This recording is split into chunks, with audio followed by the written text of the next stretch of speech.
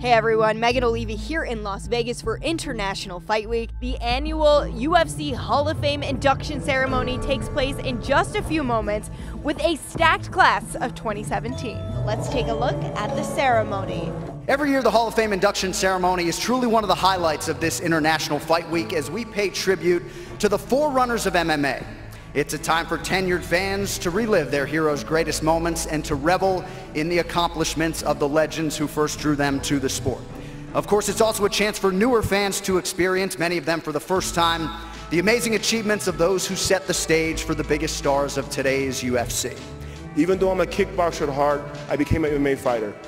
Boss, myself, Boss, Frank Shamrock, Ken Shamrock, we all became champions from a humble beginning. And now, 20 years later, here I am in front of you, people who don't know me very well, but I would venture to say, go look me up. I had a great career, 20 plus years. I stopped fighting in 2013. That puts me at 57 years old.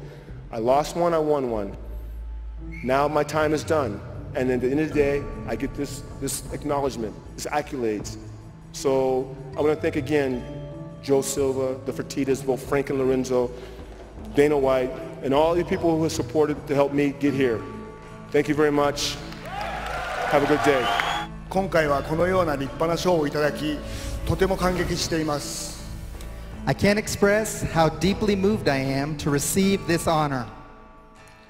僕はこれまで賞やタイトルには無縁の人生を送ってきました。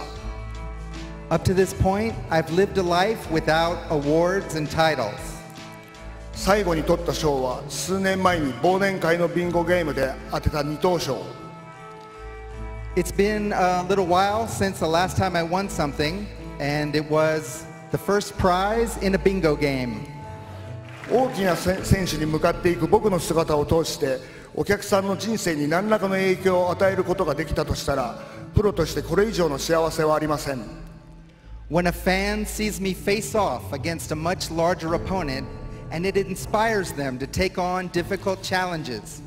As a professional, nothing could make me happier. その一方で、お客さんの思いを背負い、お客さんを飽きさせないように必死に戦う僕。I fought for the love of my fans. I fought tooth and nail to give them a show they enjoy, one that they deserve. UFC の皆さんに心から感謝申し上げます。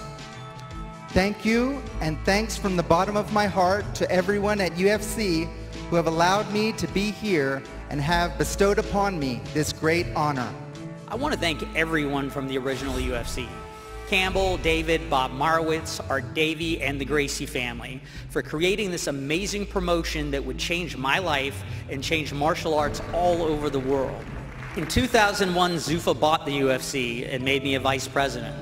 Thank you to Tito Ortiz and Chuck Liddell for putting in a good word for me. Dana White and Lorenzo and Frank Fertitta were amazing people to work for. Working for Dana was very much like being on Star Trek, with him being Captain Kirk and me being Mr. Scott. I'd be like, Captain, she can't take anymore. And he'd be like, damn it, Scotty, make it happen. And I would find a way. Of course, I want to thank all the unbelievable fighters who competed in the UFC. If I was the one to give the post-weigh-in speech, I would always tell the fighters, please fight hard. When you fight hard, I look like a genius. And when you don't, I look like an idiot who should find another job. When somebody would tell me what a great job I did after a good show, I would just say, it was the fighters. They brought it. I didn't do anything different than the show that wasn't as good. The majority of the time, the fighters did bring it. And for that, they have my eternal gratitude. Thank you very much.